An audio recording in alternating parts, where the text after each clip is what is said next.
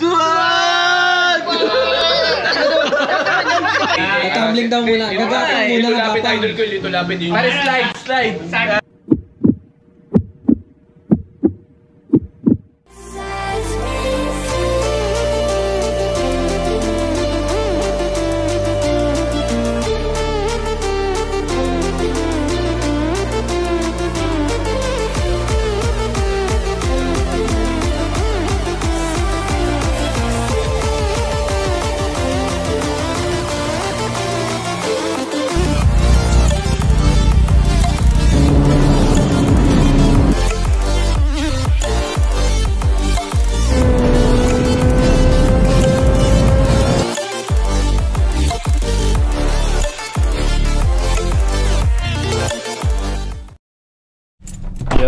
Yo, good morning mga kaswag.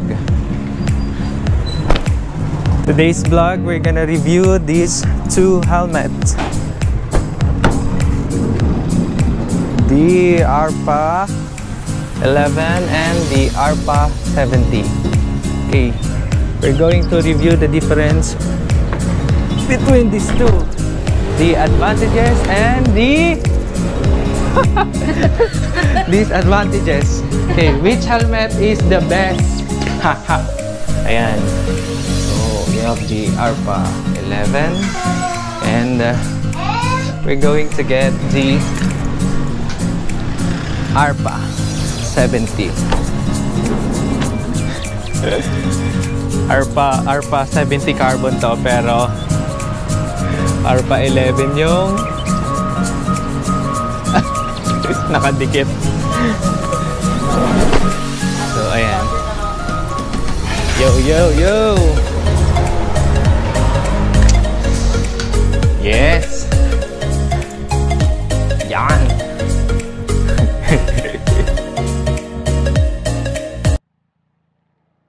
This is the RPHA 11 and this is the RPHA 70 carbon. Ayan. Tingnan natin kung ano yung pinakamagandang helmet na pwede nyong bilhin sa HJC, no? Sa Gear Hubly pa lang kayo bumili.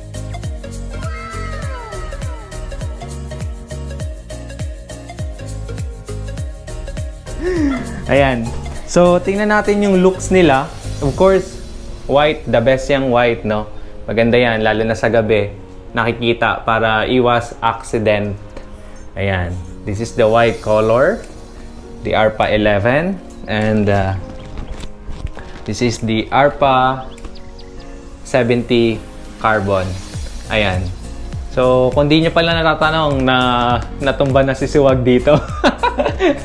Pero since naka HJC tayo guys, sobrang protected. Ayan. So, sumemplang na si Siwag.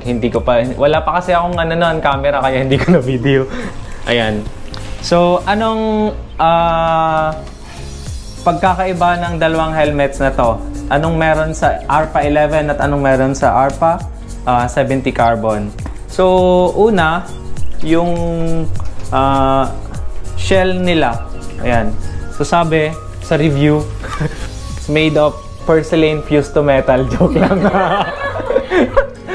Tapos yung inside niya daw ay pure zirconia, kaya matibay talaga to. Kahit anong ikagat nyo guys, no? Yung mga kasama sa ride, kahit kagatin ninyo na naka-helmet, di yan mababasag. Ayan. So, tinesto nila kung gaano katibay. Siyempre, depende naman yan sa types ng accident, kung anong pangyayari. So, kahit anong helmet naman ang suot natin, so nakadepende pa rin sa pwedeng mangyari sa daan. Ayan. So, ito yung RPHA 70. Ang kagandahan sa RPHA 70, meron siyang bend sa likod. Ayan. Both side. So, tapos meron siyang bend sa top para mahanginan yung top ng ulo. Tapos dito sa harap may bends din siya. Yan, mahalaga yan yung bends para napapasukan ng hangin para magkaroon ng magandang balance. Okay.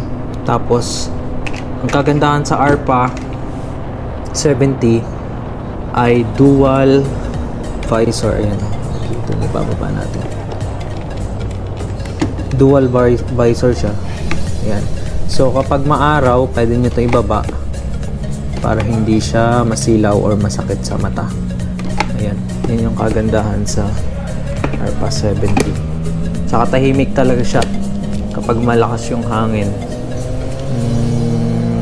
Yun lang, hindi medyo magaan.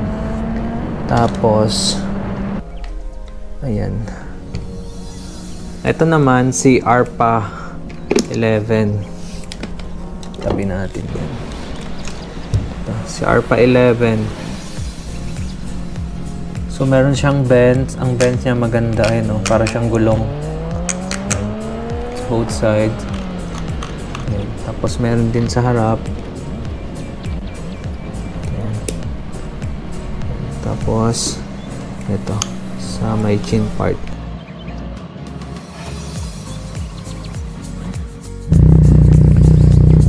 Ayan mga kasawag, i-review natin yung RPHA 11 na suot ko ngayon. Try natin siya sa speed, yung noise ng hangin, tapos sa vents. Since hindi siya dual visor, so naka dark smoke naman tayo, so no need na para ma-prevent yung init ng araw. So malamig na siya sa mata kasi naka-smoke na tayo. Unlike dun sa RPHA 70 carbon na helmet ko, dual visor siya, kaya pwede siya dark smoke, okay lang. So ngayon test natin yung noise niya, kung gaano siya kaingay when it comes to speed sa test natin sa road. Tapos hindi natin matitest yung drop niya kasi never pa natin na-drop yung RPHA 11. Doon sa RPHA 70 ko nag-slide na doon si Turo. So na-test ko na yung drop noon, pero hindi ganun kabigat ng pagtumpa ko doon.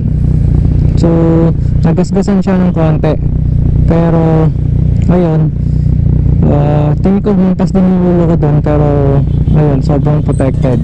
Na-test na natin yung drop niya, kaya medyo kampante tayo dun sa RPHA 70 ko. Dito sa RPHA 11, we'll see kung ano meron dito. So test natin siya.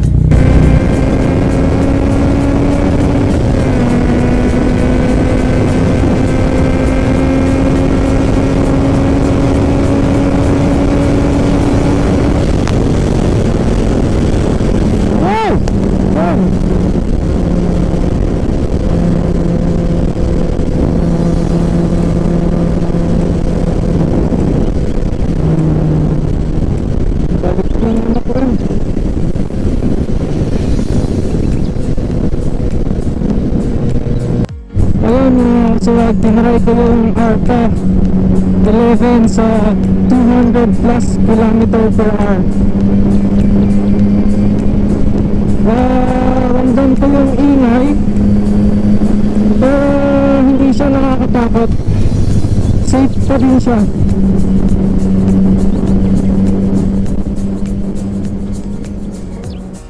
Sa RPHA 70 carbon ko, when I'm going 200 km above, hindi siya ganun kaingay, no? Kahit sobrang bilis ko, mas mabilis yung natry ko doon. Yung hangin parang ano lang siya eh, yung aerodynamics ng ng helmet, talagang parang lang siya sumusuot sa hangin.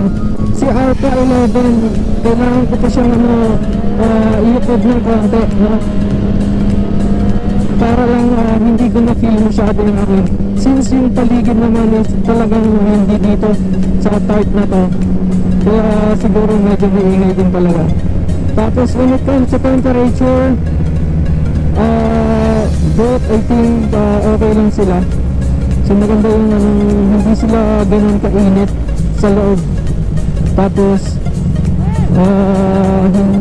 komportable naman parehas, kaya okay lang, kasuwag. Okay lang si RPHA So I would recommend pa din RPHA 70, either of the 2, 70 or 11. Okay lang. Kasi sa 200 kilometer above, parehas sila safe. Hindi, medyo maingay lang kung si RPHA 11. Pero so far, maganda siya.